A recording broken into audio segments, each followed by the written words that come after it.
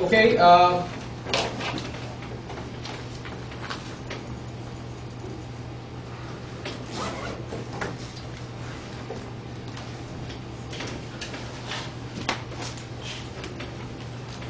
let us start today. So today is lecture number 2. We are in chapter 1. And in the chapter 1, we sort of provided a motivation for studying economics of organization and provided some insight into why economics of organization is an important subject area in economics, because it can help us to understand the complex decisions that a firm makes in the actual economy. So we have abandoned the conventional mindless view of a firm, and we are going to start treating our firm as a very dynamic organization that takes care that considers both short-run profit maximization with long-run stability and market share, a firm that will be investing in research and development, a firm that will try to address the issue of competition in a market, a firm that will also try to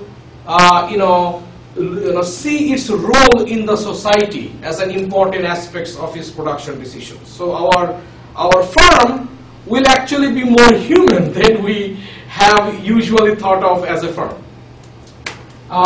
We stopped in this particular slide last time by just exposing the kind of dynamic environment that our firms are in, because a firm is at the heart of an economy. Because when you think of a firm, the production unit of an economy, that firm gets interaction from these 4 or 6 different sources or sides of the economy. A firm simultaneously coordinates with the suppliers because they buy resources from them. The firm also needs to communicate with the investors who are going to provide the firm with the capital. A firm will definitely need to have a good communication with the management body of the firm, because the management body will control many aspects of the firm's production decisions.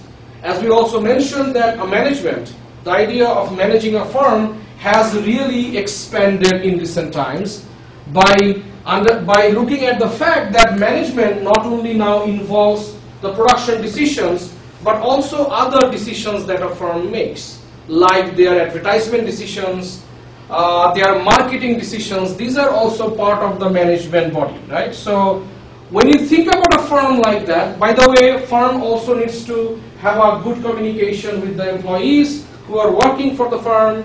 A firm needs to really take care of their well-being, provide them with kind of health insurance and so on. So customers are obviously a critical element of a firm's decision making, because they are the buyers. And finally, the society.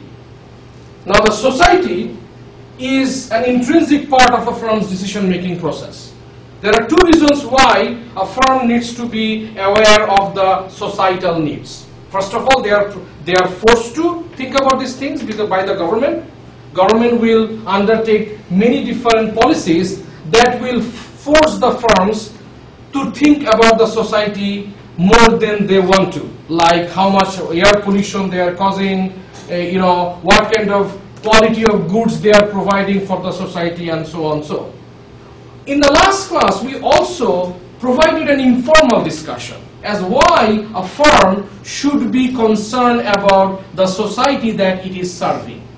Right? Because if a firm can project an image that it is socially conscious by undertaking or investing in many philanthropic activities, a firm might actually be able to secure a larger market share in the long run.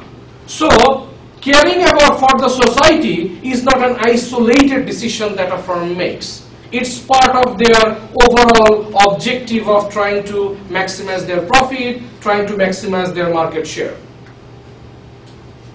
Okay, so today our new discussion will start obviously with the most basic concept about a firm, which is the profit. Profit, as we always have argued, is the main engine of a firm. It's the guiding force. And we need to understand how profits are calculated and how profits are measured by a firm in economics. Because the way economics calculates and measures profit is different from the way other business disciplines measures and calculates profit.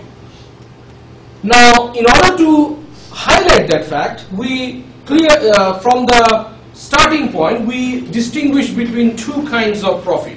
One is what we call a business profit, and the other one is what we call an economic profit.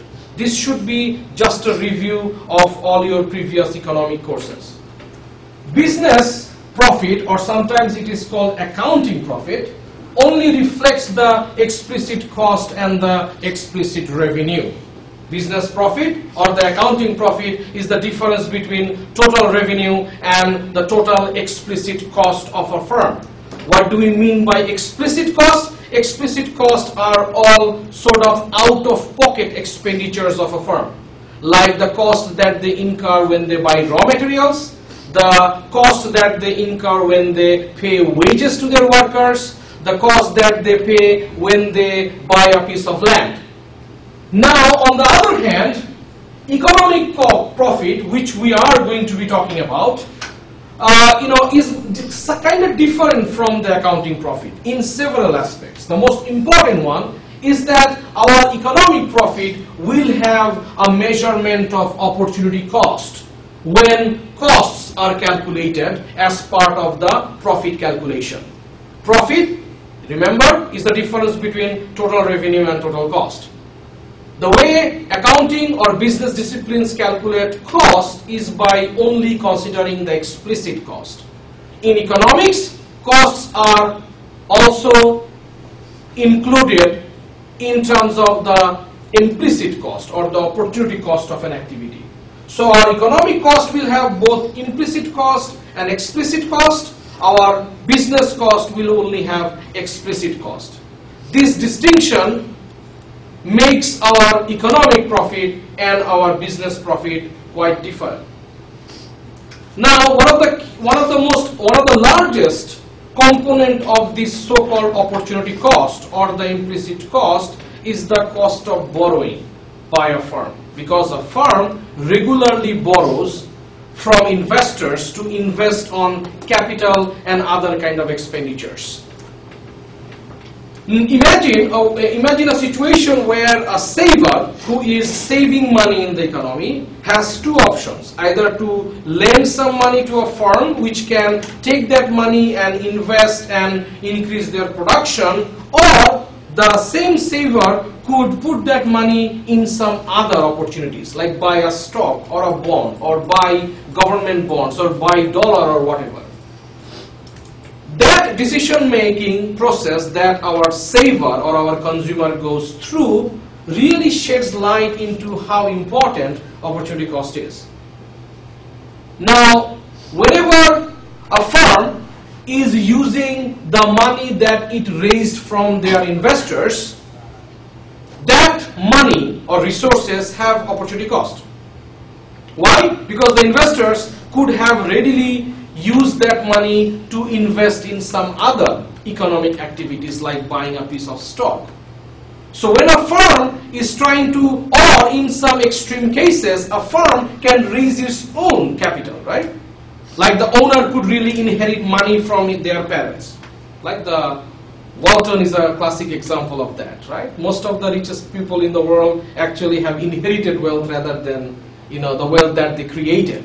So they could have used that money from someone else, and that money also has an opportunity cost because that money could also be used somewhere else. Once this money is used in the firm's production process, that cost, that opportunity cost, has to be added to the cost of production. The simplest way to include that cost of production is by calculating something called nominal return, or to be more fancy, risk-adjusted normal return. Risk-adjusted normal return is the interest rate that a saver could have earned by investing that money somewhere else. Usually, it's the nominal interest rate that usually found in the stock market or in a money market. So let us now think about what we're talking about.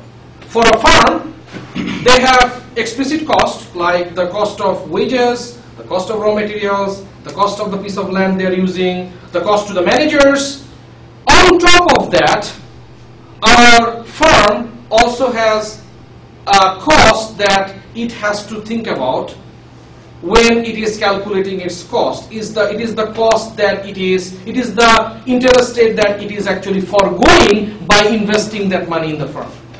Because the same money which is acting as the capital for a firm could have been just put in a bank and you could have earned easy interest rate on that. Are we all clear on that?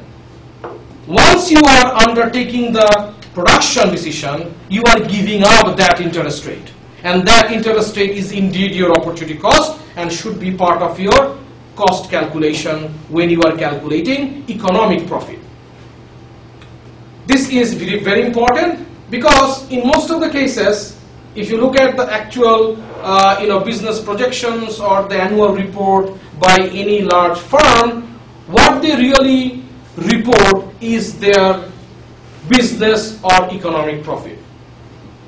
There is virtually no way you can actually calculate the economic profit of a firm.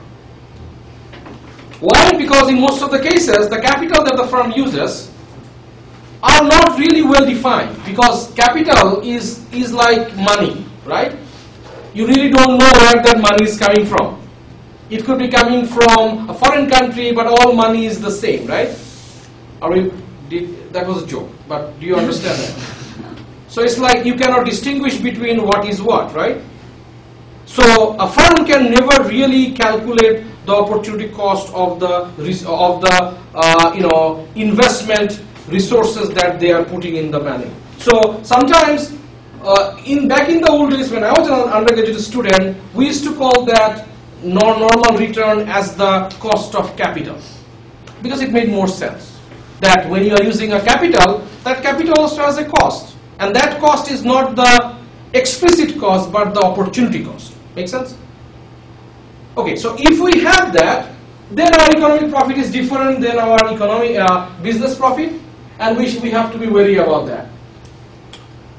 Another thing that makes the discussion of economic profit and business profit is that business profits vary widely. Okay. The variability of business profit could be due to various factors. Some of the factors are obvious, like the size of the firm, like small firms make less profit than large firms, or it could be the other way around, we really don't know. It could be the geographical position of a firm, right? The same firm in one city makes more profit than the same firm in a different city, right? You can think about McDonald's. Not all McDonald's make the same amount of revenue every day, right? If your McDonald's is in a crowded city, in a good location, probably they are earning a higher profit. We all understand that, right? So these are some of the obvious reasons why business profits may vary. But we want to understand more deep issues that are associated with this variability. And we want to understand that from a theoretical perspective before going into actual data.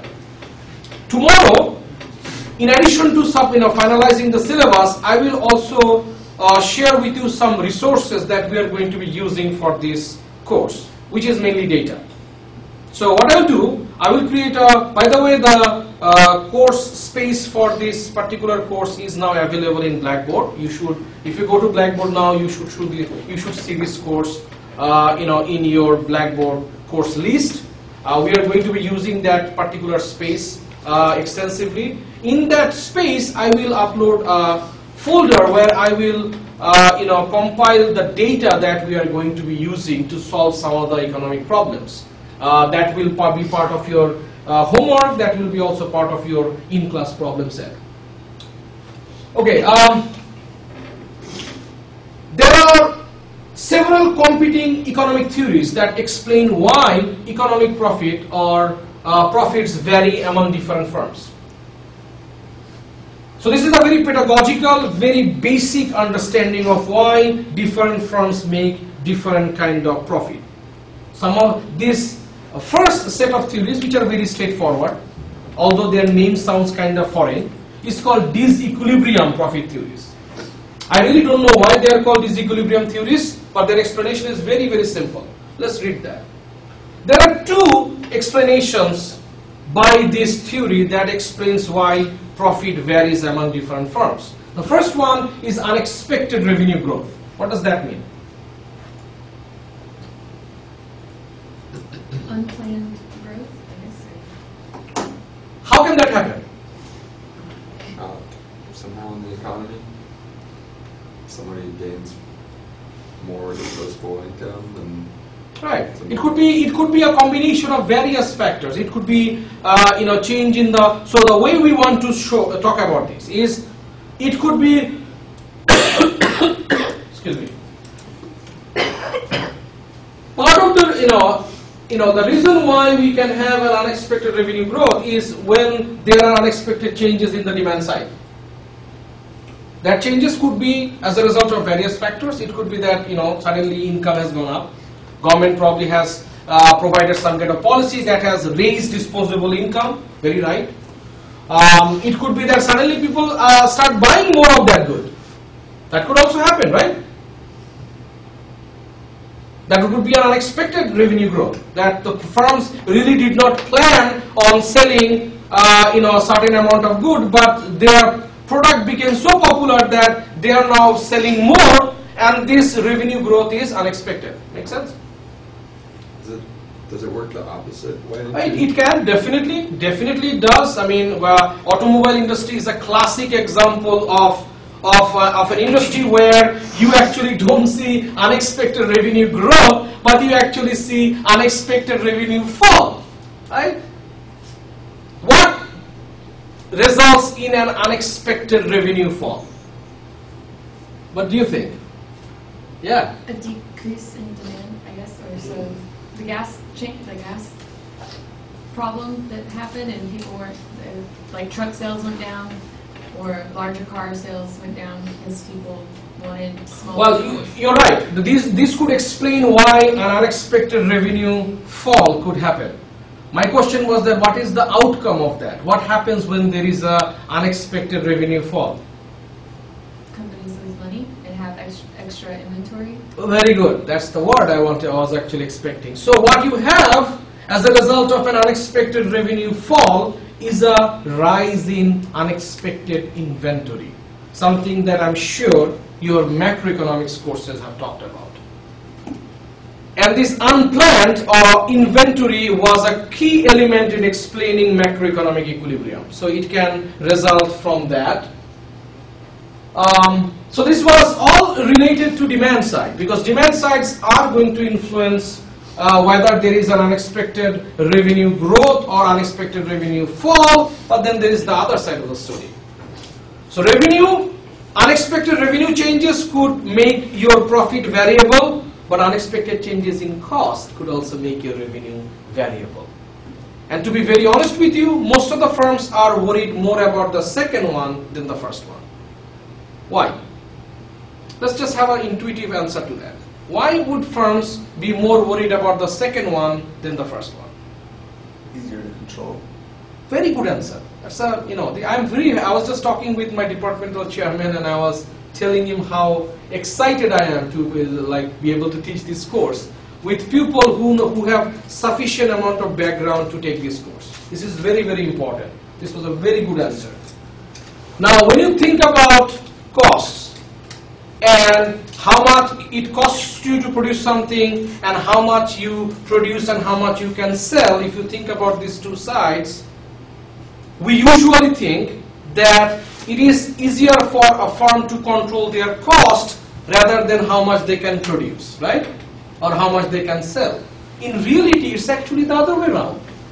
Because firms have become extremely sophisticated in recent times, where they can now have really good market forecast, where they can literally predict how much they can sell. But what is their cost is subject to uncertainty, because part of the factors that affect the cost of production for a firm is beyond their control. like a natural disaster, right?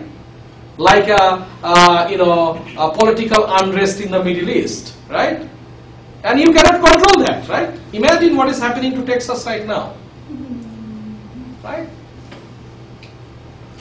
So, the second reason why profits would be very much variable is because there are unexpected swings in the costs. Sometimes costs go up, sometimes costs go down, and most of the times they are unexpected. In either case, by the way, whenever you have your revenue stream is unexpected or your cost structure is unexpected, your profits are going to be variable. Okay? So this was pretty much straightforward, right? The next theory that tries to explain this profit variability, I think is interesting, and we want to spend some time on this. This is kind of fascinating. The theory is called compensatory profit theories. Okay? This is new generation profit theory, by the way, developed over the last 10 to 15 years. They are very contemporary, and they argue, these are combination of theories mainly developed by people from New York University and Stanford. They argue that profits accrue to firms that are better, faster, or cheaper than the competition. Okay? So their argument is a little bit interesting and different. They are saying that when you think about the disequilibrium profit theories, we are talking about unexpected revenue changes, we are talking about unexpected cost changes. These are things that not only affect one firm, but it affects everyone. If my cost of production increases, because there is a political unrest in the Middle East and the price of oil has gone up, it is also affecting my competitors. Are we all clear on that? And this kind of profit variability is kind of boring, right? Because everyone is facing the same kind of problem. Are we all clear on that? What is interesting is when part of the variability is internalized by the firm. And the firm can internalize this variability by making themselves better, faster, more efficient than their competitors. Imagine the two producers are producing the same product, and there is a deadline and there is a market where buyers are waiting. Now the firm that can run faster can be able to sell the product faster and quicker than the other one, right? It's just a joke, but I think the picture, is quite convenient and relevant for this kind of discussion. And that's exactly how the paper was written. It was about a tournament where two people are running, and they are producers. They are producing some kind of cheese, and this was an old European story where this is like a festival where the customers lie on one side of the field, and you make cheese. Have you seen how cheeses are being made? Has anyone seen how cheeses can be made the manual way? It's just a very primitive process. But you can make cheese, and when you make cheese, you take the cheese and you run to your customers, right? The faster you run, the more you can sell. Makes sense, right? Okay? The more so you can be faster. Obviously, if you are better than your competitors, you are going to be able to capture a larger market share. Out of these three factors that can create this compensatory profit theory, I think the last one is the most important one. If you are a firm that can find the factors that you are using in your production process, and you find that at a cheaper price than your competitors, that obviously gives you an edge. So in the last class we talked about some firms being able to tap into a cheaper labor market can obviously make a large profit gain. Apple is a classic example of that, right? Right? Levi's is an example like that. So think about Samsung versus Apple, you would wonder, sometimes, I wonder, why do they have, products which are, evenly priced, right? Their cost of production are very different, right? Apple has a huge, outsourcing economic activity in China, where the labor cost is probably one of the cheapest in the world. Samsung haven't been able to do that, by the way. They are trying to do that. They also have, anyway. So if you can somehow become cheaper than your competitors, you're done, right? You can definitely get a higher profit level compared to your competitors. So there will be a larger degree of variability between profit among different firms. So these are, if we want to take an overview of these two competing theories, the disequilibrium profit theories are sort of macro explanation as to how profit variability can occur, and compensatory profit theories are sort of like a micro explanation as how profits can be variable. And we would be very interested in both, more interested in the compensatory profit theories. How can firms make themselves better? How can firms be faster than their competitors? How can a firm make some good, the same good that their competitors are producing, at a cheaper price? Okay, so that's profit. Another important element that probably would not have been discussed if this course was taught even 10 years ago is to increasingly understand the increasingly important role of a firm or a business in an economy, okay, or in a society. Okay.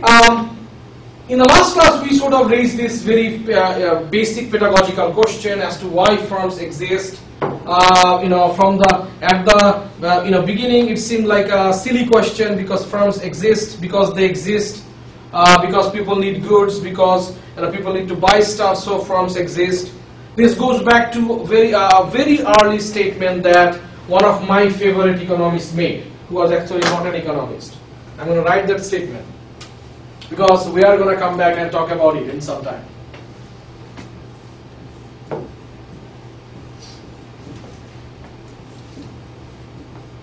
My handwriting is not good. So this guy, his name is John Baptist Say, a British non-economist. He was a philosopher. He was a preacher, by the way. He came up with this idea that supply creates its own demand.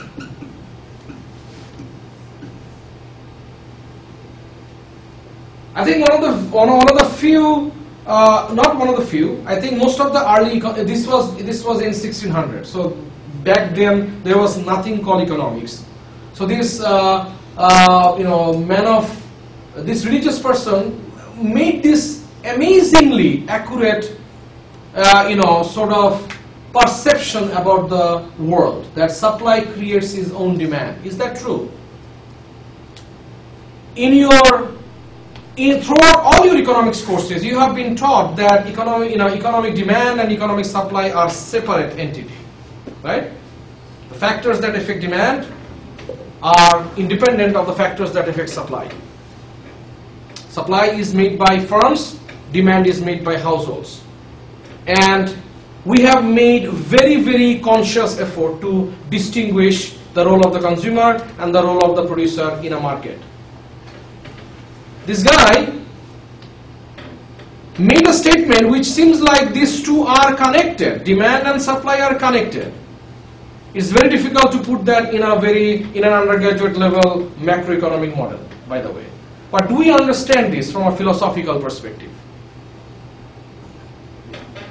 When I taught this course, or some variation of this course, to people living in other countries where some of the goods that you use on an everyday basis are not used, this idea became really, really common, right? So the example that I used to provide is paper towels. Paper towels. Or toilet papers. Right? You cannot imagine your life without it. Paper towels did not exist even 50 years ago. You can go back. The first brand of paper towels came out probably in the 60s. Before that, there was none, right? Are we all clear on the importance of this statement? That there was a time when people really did not buy this particular product. So why did it become a household product now? Why did everyone now use it? Because there was a supply and that created demand. Right? This is like the Field of Dreams. Right? Has anyone seen the movie? Right? Okay. So firms exist because firms help satisfy customer wants. We understand that. Business contributes to social welfare. It is difficult to solve a little bit, but we can also rationalize that because business can contribute to social welfare by providing the goods that people want to buy. So obviously it makes everyone better off by buying those goods, so it can increase social welfare. Once we identify the reason why firms exist from a societal perspective, we can now push for the roles that firms play in the community. They have some social responsibility, and this is an ethical issue. And ethics are no longer outside our economics course. We have to encounter ethical issues many, many times. They have to serve customers, provide employment opportunities, and obey law and obligate some kind of regulations that is imposed by the government. Each of these will sort of create the social responsibility dimension of our firm. Now, to better understand this, and I think this is the second most important slide of this chapter, to understand the complex decision-making process of a firm, we can use this to sort of get an idea about how complex a firm is. Our first three sort of blocks talk about the environment in which, or the endowment in which a firm starts, is at. So their location is influenced by these three things. First of all, these are traditional macroeconomic or even microeconomic variables that affect a firm's production decisions. I mean, production capacity, worker knowledge, communications capacity, research and development, they are all important. The market environment is also an important dimension of the market, where customer demand, the level of competition that exists in the market, and the supplier capability all affects a firm's decision to produce, right? So it is like this. Even before a firm thinks about producing something, it has to go through the first three blocks. It has to figure out what the production capacity it has. It has to figure out what kind of knowledge base it has. Is it using new technology or will it be using an old technology? It has to figure out what kind of public relations capacity it has, because producing something is not sufficient. If you want to create your demand, you have to supply that and make your consumers know that you have supplied something, right? Right? Okay. So research and development, it has to figure out whether it can invest in research and development. Why is this the first step? This is not obvious. We understand that before undertaking a production process or before undertaking a major decision of whether they should produce, these are things that a firm really needs to figure out. Why do a firm need to figure out research and development from the onset? This is what makes this course a very, very contemporary course, right? Yes? I was just going to say, quality, if you have a quality product, it'll kind of find its own niche. That's a good observation, right? So, if a firm really does not have a research and development capacity, chances are that the product that it is selling is of a lower, inferior quality, right? But I think we have to emphasize this idea of R&D even more by pointing out that if a firm doesn't have an R&D, he future sustainability of this firm will be at stake. Because with increased competition, if a firm wants to continue to develop new product and capture larger market share, there has to be huge investment in research and development. The reason why this is a contemporary idea, because it is a new idea. It is a new idea. Some of you might have heard a brand called Ericsson. Anyone familiar with the brand? Two of you. In the 90s, during the first generation of mobile phone and mobile phone services, Ericsson was the #1 brand. Ericsson is a European brand which had a huge market share in the European mobile market. It also had a very large share in the North American market. My brother used to work for the research and development component of Ericsson. That was a very well-respected job. So around the beginning of the second wave of the mobile revolution, which is around 2001, 2002, he was flown back to USA. He started working in Dallas. Within a period of 3 years, the first thing that Ericsson did was to shut down the research and development. And within a period of next 2 or 3 years, Ericsson filed for bankruptcy. Do you see the connection? So, research and development is like the first indicator of the health of a firm. If a firm is investing a lot of money in research and development, you know that the firm is doing well. Okay? Yeah. So did they just become content, or think Yeah, why that would they do that? Which one? Why would they Ericsson. It's a complex set of problems. The problems that companies like Sony went through. Sony had a very similar problem. Companies like Motorola went through. Motorola was the #1 mobile service providers, if you remember, in the early 90s, right? From there, I mean, think about BlackBerry, right? They used to be the second largest mobile phone producer. Suddenly they're obsolete, right? Suddenly they're obsolete. Why? It could be related to the first issues that we talked about, the variability in the profit, the two different micro and the macro dimension that we talked about. That obviously provided. So if you think about, where would you want to put Motorola?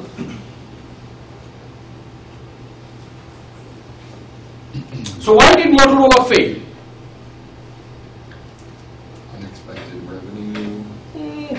Do you think that? I mean, if you are the largest producer of mobile services and mobile phones, how would you get an unexpected dip in your revenue? The market shifts to, something becomes more popular. So Right, and I think if you want to pick a theory that can explain the fall of Motorola or the fall of Ericsson, I think the compensatory profit theory is more relevant, right? That in the market, suddenly Ericsson mobile phones became obsolete because there were cheaper substitutes. Other firms were making better cell phones with a lower price, right? It's a very tough world out there. Okay, so research and development is important, right? Now, we talked about research and development contributing to the quality of the product. It can also contribute to the cost of the product, right? Through research and development, and I would argue that only through research and development, you can actually produce something at a cheaper price than your competitors. So that's technological issues. Now the market environment is obviously obvious. I'm not even going to talk about that. Each of these are central to a firm's decision-making process. Legal environment. This is very interesting. Does a firm care about the legal environment in which it is trying to participate in? The answer should be clearly yes. Right? So let's say you are trying to produce some oil-related products, right? Some oil-related products. You're a firm that is thinking about producing some goods for which the basic element is the oil.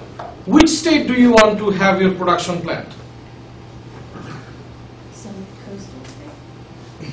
North Dakota or Texas? Or Missouri, where there is no tax, where there is no pollution tax, right? Makes sense? Right? I mean, so it's quite obvious, right? A lot of people talk about, I did talk about Pittsburgh in the last class, right? Pittsburgh is a classic example when people talk about economics of organization, because Pittsburgh was at the height of the sort of industrial development that occurred in USA in the early 50s. Within a period of 20 years, Pittsburgh lost half of its population, and the city almost got destroyed in the from 70s to 80s, right? In recent times, in the last 10 to 15 years, you are seeing businesses again coming back to Pittsburgh. So the why, right? If you do a research, you will see that part of this transition is in the legal environment, right? As a regular citizen, you might not like the kind of government policies that individual states undertake, but most of the times they do that to attract customers, to attract business, right? Coastal areas could be an issue, but there are other reasons why you want to switch your business to a more friendly legal environment, right? So tax burden, regulatory policy, trade policy, all of them are critical, right? All of them are important. Trade policies are again a macroeconomic issue, and you guys definitely have been exposed to this idea. If a country has trade agreements with most of their exporters, then it is easy for firms inside that country to be able to produce that, right? Think about NAFTA, right? So if you are in Mexico and you are thinking about producing something, what would you want to produce? You want to produce things that you can sell to USA, because USA and Canada and Mexico has a zero tariff policy. If you produce something in Mexico, you can ship it to USA without paying a dime, right? Makes sense. Okay, notice that this, after covering these first three blocks, firm now is slowly gearing up in the production process. They are thinking about, once they have satisfied all these, once they have evaluated all these different aspects of their environment that they are in, now they are going to start thinking about product choice. Notice how late this product choice is, right? It is fascinating. Think about it. This is a very complex process. So rather than figure out what the firm will produce, the firm is thinking about the environment, the market, the situation out there, and then thinking about what to produce, right? Are we all clear on this? Are we all clear on why product choice is not the first decision that a firm makes? Product choice is actually quite a late stage decision. Even some would argue that product choice is made simultaneously at the time when pricing strategy is made, because if you want to produce something, you first have to figure out how much price to charge for that. How much price you are going to charge for that is going to come from level of competition. It is going to come from customer demand. So this is a hierarchical table, by the way. Do you understand what I'm talking about? So the decision-making process starts from here and it goes down there. It's not the other way around. Okay, so after figuring out product choice, figuring out what prices to charge, or to put it more broadly, we're thinking about a pricing strategy. Promotion strategy is important. Advertisement is critical here. Notice that advertisement does not actually start from here, because you cannot. What you do in the first stage is you at least figure out the communication capability, whether you can be, whether you are able to market something, right? Right? Any example of why communication capability is important? It has a huge part to play in supply chain. It does. How? It's a very intuitive, very simple reason.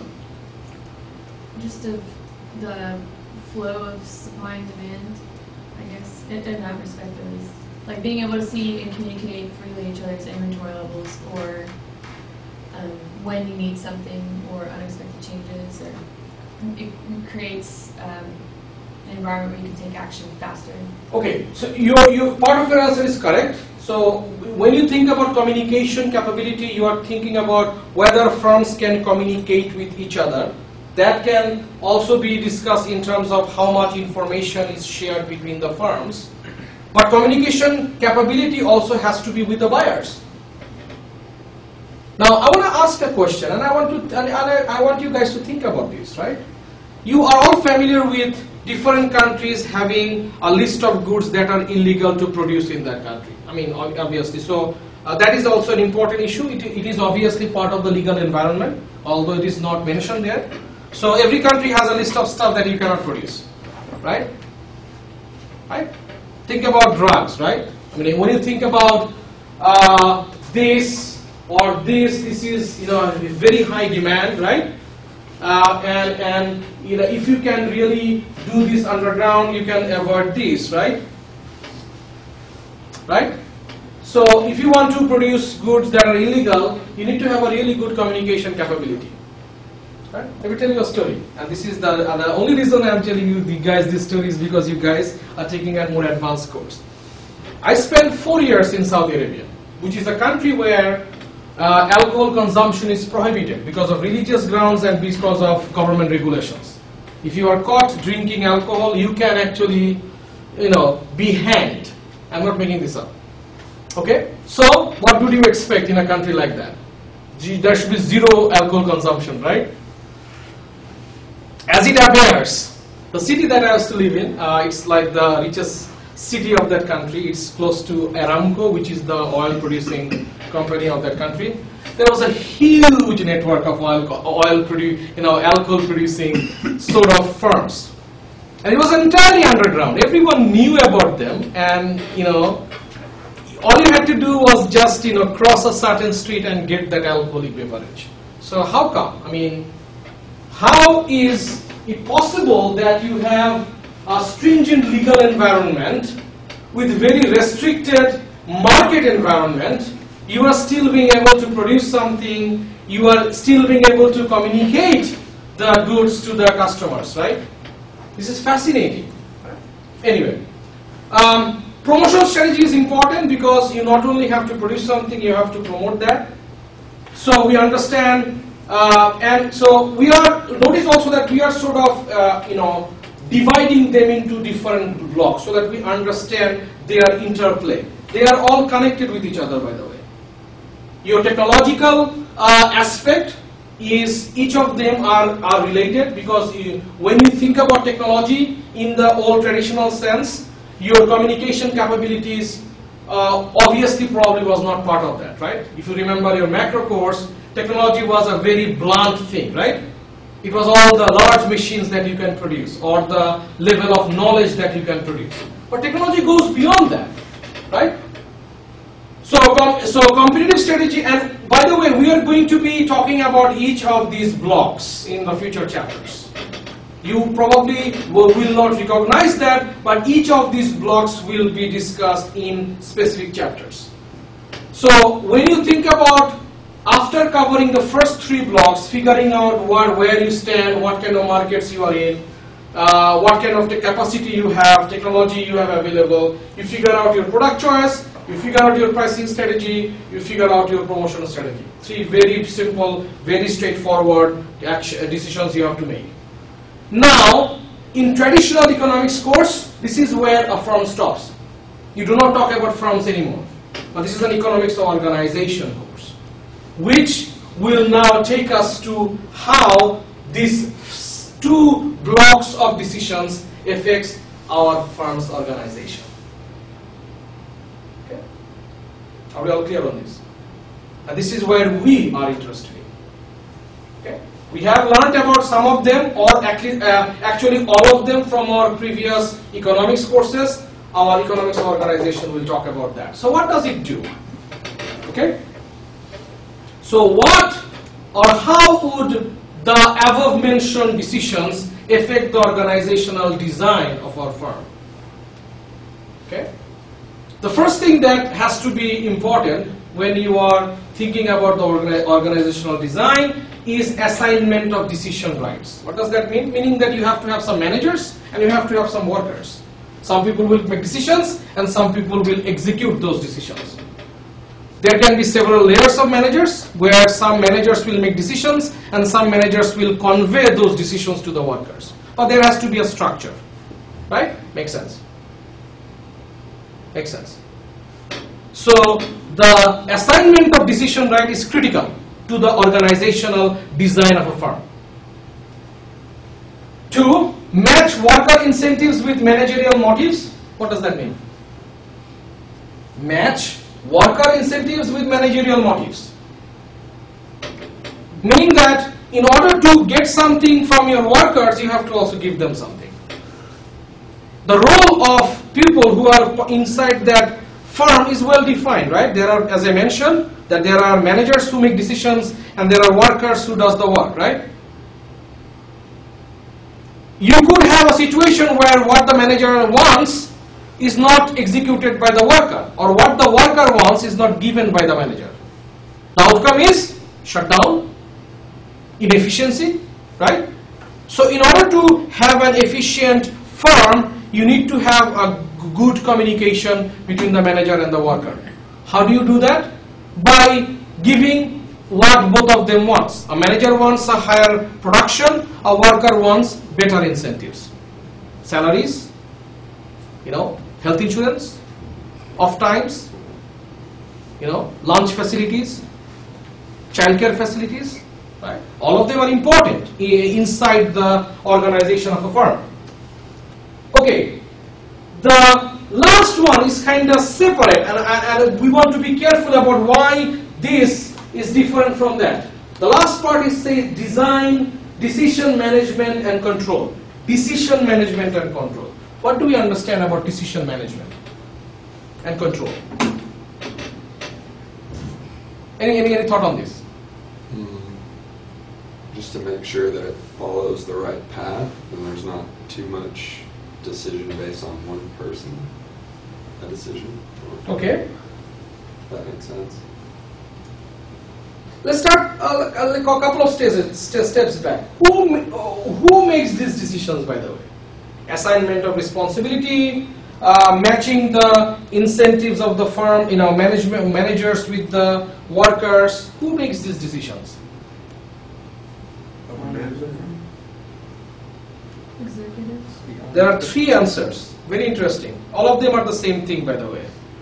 We are kind of blunt in economics in the sense that sometimes we really do not use fancy words, right?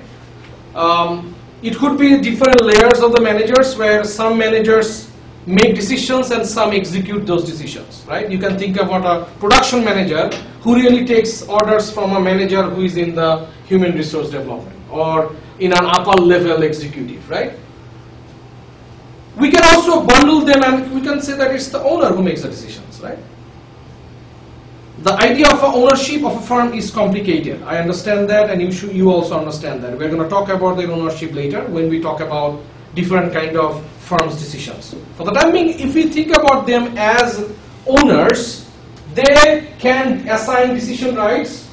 They probably will, if they are smart and efficient, they are going to execute number 2. They will definitely execute number 3. Decision management and control. Control is very important because a lot of people are going to be part of the second stage because there are a lot of workers, many managers. Few people will be on the assignment of decision rights, few executives. Control is usually one or very few. Are we all clear on that? Like a board of directors, which consists of very small number of people. So, if some of you will take MBA level, if some of you pursue MBA degree, they will talk about this sort of like the structure of a firm where the structure is sort of like a pyramid shape, right? There are very few people at the top. As you go down, there are more and more people in different layers. And that is usually a stereotypical organization of a firm. Let's take a moment to take questions.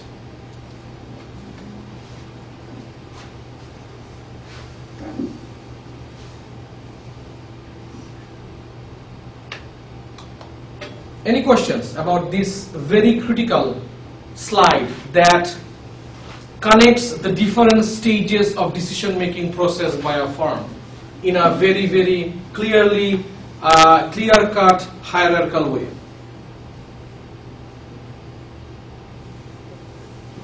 Let me try to ask some questions. Please do not be offended. I just want to understand whether you understand this, right? Why cannot you assign decision rights without figuring out product choice? Because you don't know what decisions need to be made. Absolutely. What choices you have. Right. Are we all clear on that? So this one has to come after all these, right? If you do not know what kind of promotion strategies you are going to have, you really do not know how many peer group people you are going to hire, or how many people are supposed to be just looking at the advertisement of the firm, right? Because assignment of decision rights also will involve who is going to do what, right? Not everyone does same thing in a firm. Make sense?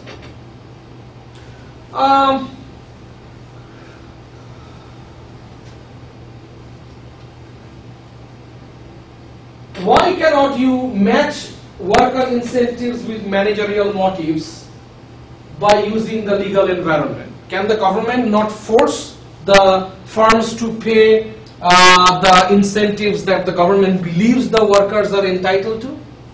Am I clear on the question? So you will see sometimes the government will say that, well, let's raise the minimum wage from $5 to $70 per hour. Right? If the government has a policy, it is going to come here, the legal environment, that will directly affect this, right? The incentives of the workers. Does that mean that this decision can be taken here? The answer is no. Why? Are we all clear on the question? Why is that? Why is whenever the government imposes something on the economy in the legal environment, cannot automatically determine this? Yes? Because you have to know what your, like based on your prices you can determine your profit margin or how much you have to spend on worker incentives or on, you just have to know what you're working with first with your product. Okay, yeah, so that's a very good answer. I'm going to come back to that.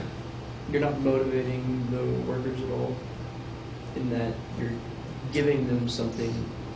Are you saying that if the government gives them this subsidy or this raises the minimum wage, then they'll have to do what the managers want them to do?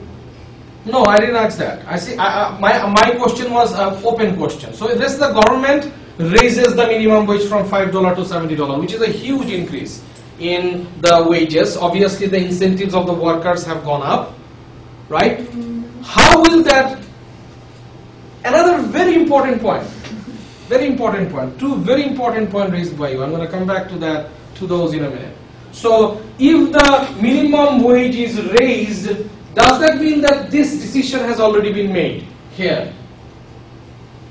Notice we are saying that this is a hierarchical decision tree, where these decisions are taken first, this decision is taken second, and then this affects. These two decisions affect this. Are we all clear on that? Okay, so two very interesting answers. I'm going to come back to that in a minute. I want to ask one more question. Where is production decision taking place? Which is the most important, which is the core of a firm then? A firm is a production unit, it produces, right? Where do you see production decision taking place?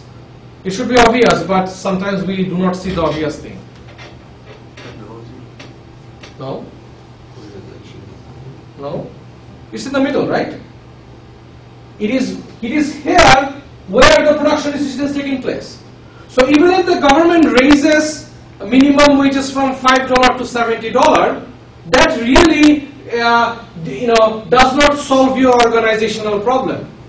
Why? Because you might not decide to produce at all, number one. That means raising your minimum wage from $70 to $5 to $70 really does not increase the incentives of the worker because they will be unemployed. Are we all clear on that? If you remember your principles of macro, we sort of shed a light on this idea in a very different setup where we said that increasing minimum wage creates unemployment. Remember that? Okay. See, when we say match worker incentives with managerial motives, like for example, banks will have their teller employees write thank you cards to send out to customers, and they'll get a $50 bonus for doing that. This is a very important point, and in due time we're going to talk about not only that, but also the various strategies that the firm undertakes to match the worker incentives with the managerial motives. This is just the one aspect. We are going to talk about the efficiency wage theory, where the wage that is being provided to the worker is not the only incentive that he gets. He might get, let's say, one day of the week where he does not have to dress formally, like what I'm doing right now. I usually wear formal dress in my classes, but in the summer I am free, right? This is a big incentive for me. Okay, we're going to talk about that. That's a very important point. Thanks for raising that. So we're done with chapter 1. Talks about the structure of the text. Let's just ignore that. And if you don't have any further question, I would like to start the more serious chapter of this course, the second chapter. The second chapter is serious in the sense that we are going to start looking at more empirical issues in chapter 2. Chapter 2 is very tightly knitted, a lot of computations. Although, as I mentioned at the beginning of the class, I am not going to talk about the empirical aspect of this chapter. Today we are going to do a very basic introduction of chapter 2, where we are going to look at some of the things that we have already seen, as like how to calculate, how to get an equilibrium price, how to maximize profit. But we looked at that in our principal level courses from a graphical perspective. Then in your intermediate microeconomics, you probably looked at that from a numerical perspective. In this chapter, we are going to look at it from an empirical perspective, where we are going to give you data, actual data, and you will be required to calculate profit made by firms. So that's what we're going to do in the next class tomorrow. Chapter 2 is very, very important, because chapter 2 is going to introduce all the stuff about economics that you hate, which is math, more math, and stat. We are in, the reason why we are going to spend some significant time trying to understand the mathematical, numerical, and the empirical aspects of economics is because we want to make this course as operationalized as possible. We want to help the students so that they can take this course and learn something that they can apply to real economy, real life.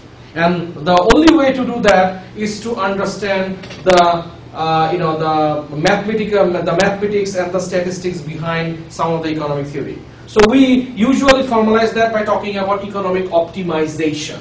Optimization can be a different kind of decision that takes place in economic organizations. You have heard about optimization in a very different aspect. For example, profit maximization is an optimization where firms try to maximize their profit. You probably have heard about cost minimization, which is also an optimization where firms try to minimize their cost. So all these are based on the same kind of mathematic principle where you probably have seen the use of tangency principle in your intermediate. You guys have seen the tangency conditions, right, in your intermediate microeconomics, where the tangency between certain cost functions can help you to identify cost minimization, and we're going to sort of revisit some of them. We're going to start with thinking about economic optimization process. Obviously economics is all about optimization, because optimization can give you the equilibrium. Through optimization, you reach an equilibrium. Either equilibrium in the goods and services market, either equilibrium in the labor market. Every equilibrium is achieved through an optimization process. The idea behind economic optimization process is fairly new.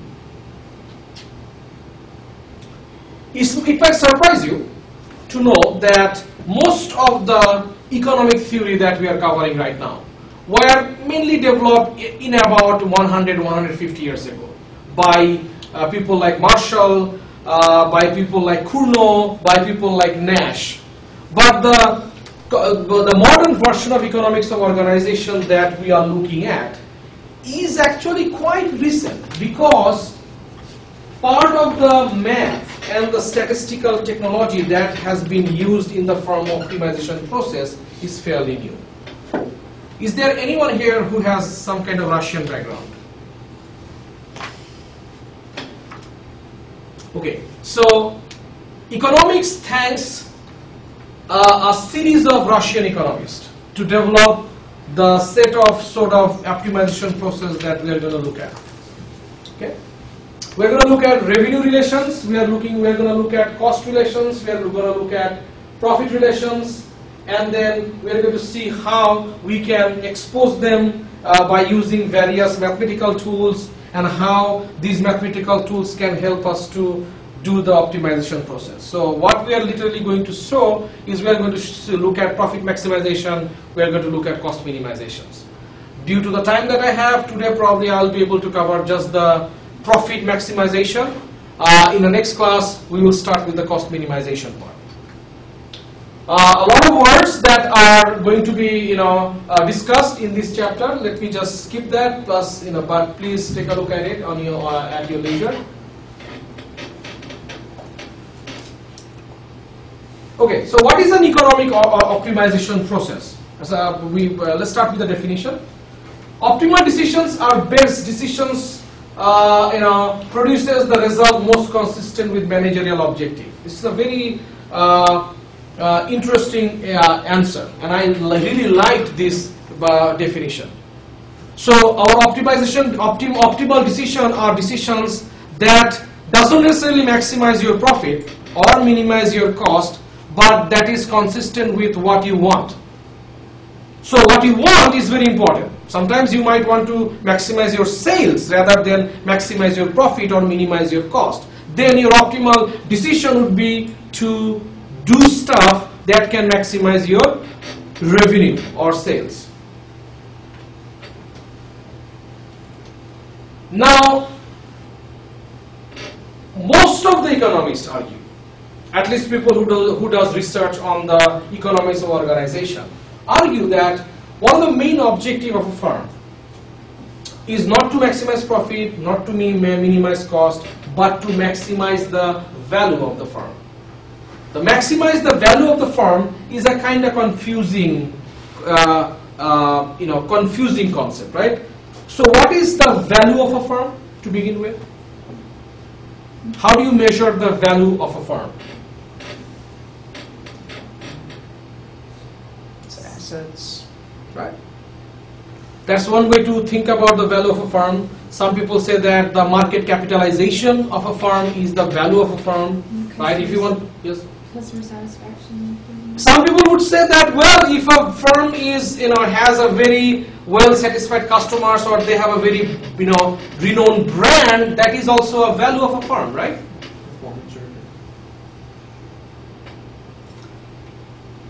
Track record or goodwill or things like that, they could all be part of this elusive thing called the value of a firm, right? we are going to skip all those. We are going to say that the value of a firm is the total monetary value of the firm. So we are going to be a little bit narrow-minded and say that the value of a firm is the sort of the revenue stream that the firm generates, right? And we can maximize the value of a firm by producing what the customers want. Obviously, the more the customer buys, the more we can sell, and meet customer needs efficiently. That's also connected at the same time. But how do you meet customers' need efficiently? What does that mean? You are all exposed to this idea of efficiency. What is efficiency? How can a firm achieve efficiency?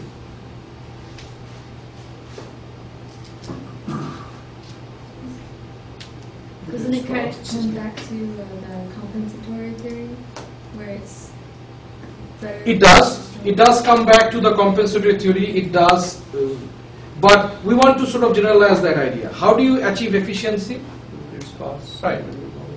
So that is consistent with what you just said. So you can, if you can have a strategy or a way to minimize your cost, you can create the variability of profit. You can really raise your profit, provided that you have the same stream of revenue, right? So revenue minus total cost. If cost goes down, you can get profit. But in economics, for reasons that I really do not know, because I am not a microeconomist, efficiency and profit maximization are not the same thing. Achieving efficiency and achieving the maximum amount of profit are not the same thing. So we want to separate that from the onset. We are going to talk about three different things in this chapter. We are going to talk about profit maximization, where the firm is only interested in maximizing the gap between total revenue and total cost. Then we are going to talk about sales maximization, where the firm is mainly trying to maximize the amount of sale that they can do, which depends on their total revenue. Finally, we are going to talk about efficiency of a firm, which will be mainly to think about how a firm can minimize their cost. A critical question that we are going to encounter, and this will be in your exam, is it possible for a firm, I want to state the statement twice, is it possible for a firm to achieve all of them at the same time? Achieve profit maximization, achieve cost minimization, and achieve sales maximization at the same time, at the same level of output? The answer is no. The answer is no. And we'll see why. Wouldn't cost minimization, or wouldn't profit maximization imply cost minimization? In our economics, it will. But when you think about the two competing profit theories that we talked about, a minimum cost does not necessarily guarantee the maximum level of profit, because but the other way around, though, is that. well, not necessarily. Let's think about two firms. One firm is a high cost. So think about GM versus Toyota, right? GM being a high cost firm, Toyota being a low cost firm. But when you compare their profit numbers, they are pretty comparable now these days. But if one firm could lower its cost more than it already is, then it would make more profit. So the profit is not at maximum level. Think about the profit of firm 1, profit of firm 2, right? Total revenue 1, total cost 1, total revenue 2, total cost 2. What you are saying is that what if they have the same total revenue, and if this guy has a lower cost, he automatically has a higher profit, right? Obviously makes sense. But are their profit total revenue the same? No.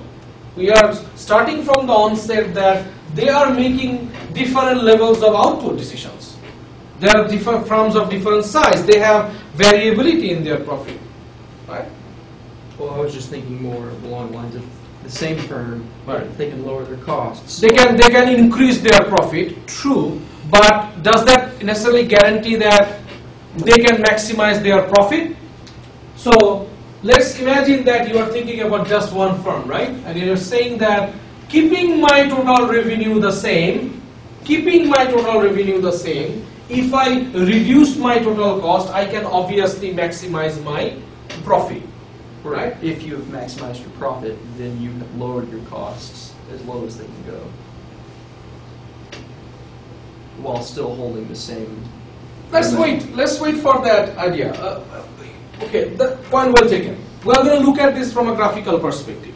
Okay, good point.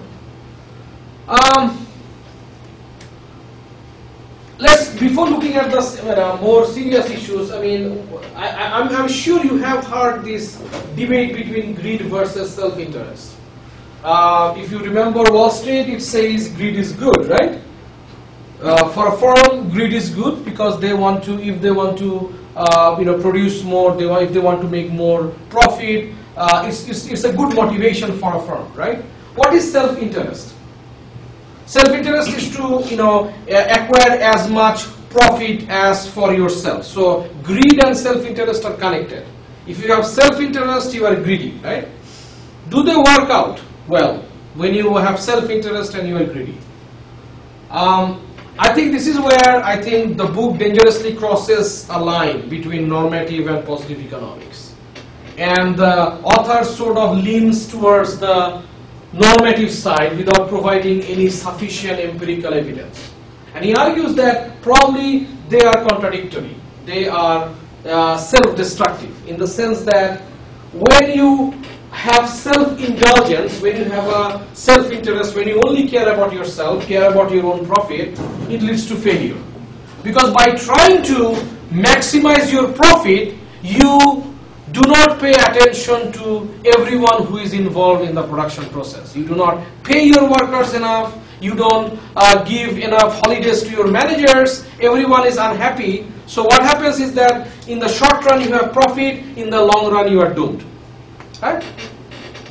That's what he's thinking. And his idea is from sort of like a normative perspective. He's trying to argue that this is unethical. I don't know. Yeah. The customers see you badly, and so they don't really trust you or the product, I guess, in a certain way. Well, that's one side of the story. That's another very important point. This economics of organization course is so complex because there are two sides of the story. One side is the impression side to the consumer. The other we are talking about the industrial organizational side, right? So you can have the best product in the world, and you can have probably a very competitive price. You can have a market, but if there are so much mismanagement related problem inside your firm, you really cannot sustain. I mean, GM is a classic example again, right? Well, isn't the marketing strategy for a lot of companies now is to appear kind of like fun and bubbly? Oh, absolutely, bubbly, absolutely, and absolutely. So having that image is a strategy itself. It is a strategy, but it is not a self-indulgent strategy, by the way. Well, you can be hypocritical and you can say that it is, like Warren Buffett giving out half of his wealth, cannot be, entirely philanthropic. There is a self-indulgence there. Let's not go there. I'm not comfortable with this particular discussion because I don't think the debate is well founded or well defined. But I think everything that you are saying is important, right? The author is saying that self-indulgence is bad and the business should always have a customer focus. We all know that this is not the case all the time, right? Market power can dictate how much customer you actually care, right? If you think about the customer service that Verizon used to provide 5 years ago and the customer service that Verizon provides now, you see remarkable difference, right? Are you all with me on this? I mean, customers in and of themselves are self-indulgent and or, I guess kind of, if you, anyway, never mind. Yes. Okay. Okay, we have 10 minutes in that. I think we can start the process, the numerical process. So we all are familiar with how the revenue is calculated. This is rudimentary ideas. Revenue is price times quantity. You have seen discussions about marginal revenue in your other courses. Marginal revenue is the change in total revenue that arises from selling extra output. Revenue maximization is where the output is maximum. So this is where you can maximize your sales. right? So if you remember your intermediate microeconomics, revenue will be maximized when the marginal revenue is 0, right? Because your total revenue curve is like going up and up, then it starts going down. So let's start putting them into perspective, right?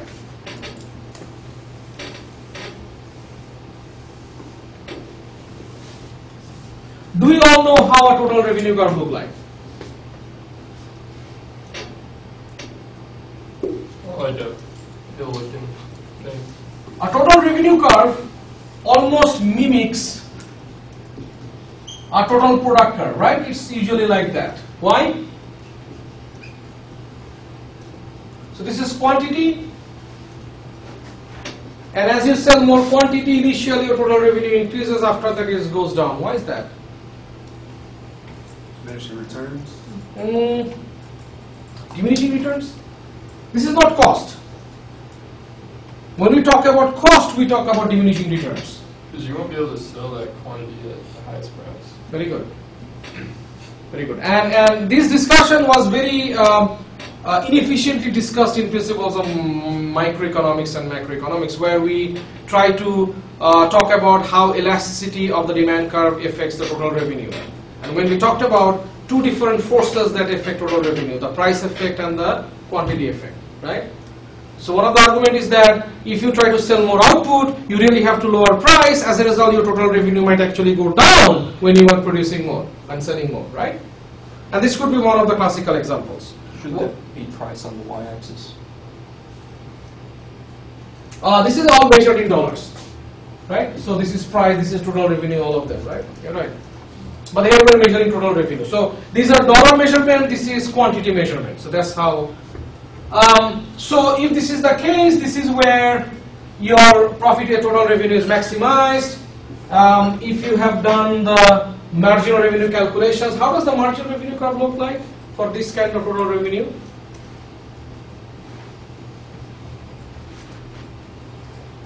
I should be more careful about this one. I didn't draw it right, so that's why I think you guys are confused. So it's gonna be like that and like that. Right? If that is total revenue, how does my total marginal revenue look like?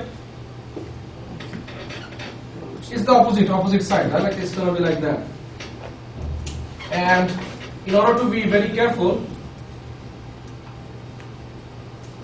my marginal revenue curve is going to become 0 when my total revenue is maximum. How do we know that? Because in your intermediate microeconomics, you know that this marginal revenue is nothing but the slope of the total revenue curve at different points, right? So the incremental changes here is captured by marginal revenue. So when the total revenue curve increases, but it increases at a decreasing rate. So there is a concavity there, and as total revenue increases at a decreasing rate, your marginal revenue starts going down. When the total revenue is maximum, at that point we call it a global maximum, where it is at the top of the building, and at the top of that building the curve is kind of relatively flat, and at that flat part your marginal revenue is 0. There are more important, more economic reasons why the marginal revenue is going to be 0 when total revenue is maximum. What is that? How do we know for sure that this is where the marginal revenue is going to be 0 at point A and at point A? That's at the point where marginal cost equals marginal. There is no discussion about marginal cost here.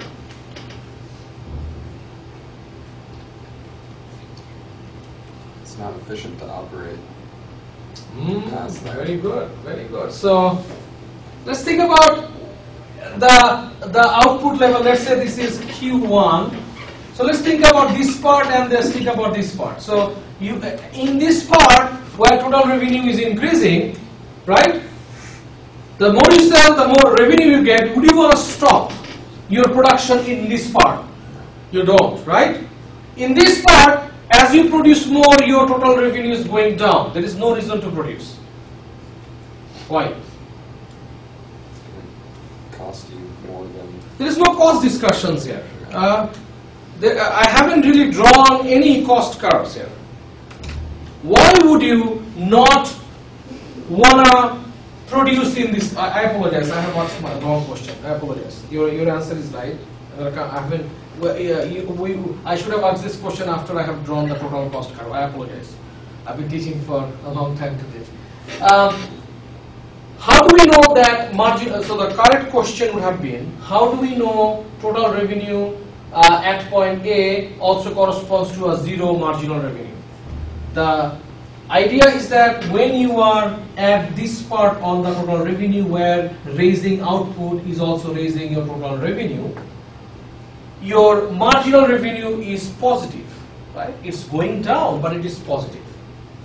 After that, when total revenue curve is going down, it means that adding each additional unit of output is going to make your marginal revenue negative. So in this part, do you all see that? So in this part, the marginal revenue curve is actually below the zero axis and it's negative. So between a positive marginal revenue and a negative marginal revenue lies the point where marginal revenue is zero. And that corresponds to the maximum level of total revenue. So if you're a firm that really loves to maximize their sales, this is where you want to produce at Q1. So for you, your sales maximization or revenue maximization equilibrium condition would be to produce where marginal revenue is equal to zero. We're going to conclude our class today by raising the last question. Let's take the question and think about it before looking at the answer. Do firms really optimize? We're going to look at 3 different kind of optimization behavior by our firm. So revenue maximization, profit maximization, and cost minimization. There are 3 different kind of optimizing behavior. Do firms actually do that in reality? The answer is no, they cannot. And we want to be aware of that because you have every firm leading, undergoing at least some kind of inefficiency or waste management or some kind of management problem that really prevents the firm from achieving their goals. Okay?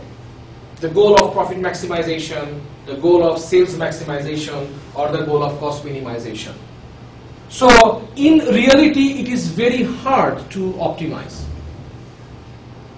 Now, let me ask the last question of the class. If somebody asks you to choose between these 3 optimization behavior and ask you which one would be reachable or which one would be easy to achieve, which one would you go for? Which one do you think is easier to achieve? Revenue maximization, profit maximization, or cost minimization? Cost minimization. Didn't we say revenue is easier to control? It is. Cost. Right? Cost is easier to control. Right. This is how we, and that's a very good answer, right? At the beginning of today's class, we talked about this, right? We said that when we teach production theory or theory of the firm in our principles of macro, we seem to make it look like the firms can control their cost. They are kind of dependent on the market about their revenue. In reality, it's the other way around, by the way, right? In reality, it is easier to control your revenue rather than your cost because costs are uncertain. Are we all clear on that? So, costs are very difficult to control and minimize because they are uncertain. If costs are that difficult to control, profits are also quite difficult to maximize, right?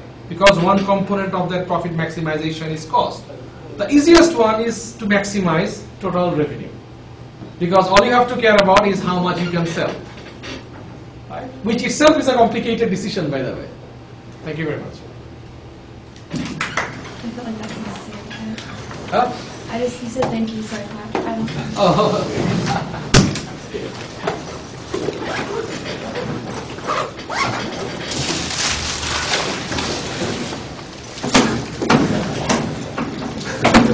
Micro. You like to questions? Huh? I like normative questions, but not in the context of economics organization.